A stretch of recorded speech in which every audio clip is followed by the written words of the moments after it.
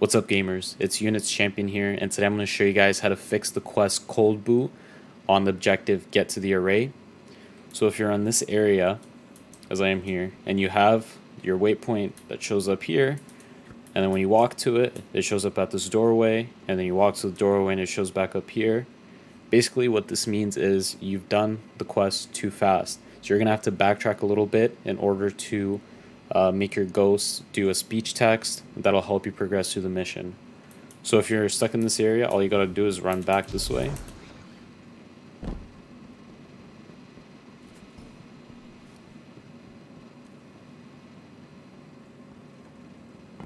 Down these stairs.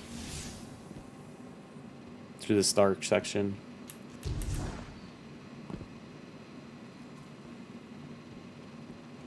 Down these stairs. And when I got around this corner here, a text dialog popped up, and then it allowed me to continue the quest. So hopefully this helps you guys too. It's a weird bug. Bungie fixed this. Alright, and I'm out. Peace.